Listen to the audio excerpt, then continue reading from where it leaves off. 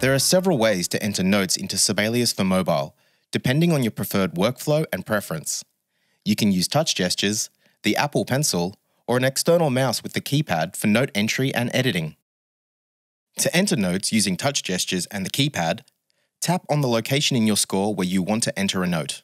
This selects the whole bar and places the note entry cursor at the beginning of the bar. Tap the keypad icon at the lower right of your score to show the keypad window. Press and hold the rhythmic value on the keypad for the note you want to enter.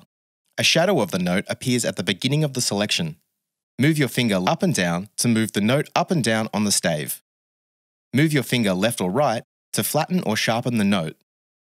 New to the keypad are the pitch correction and chord input tools.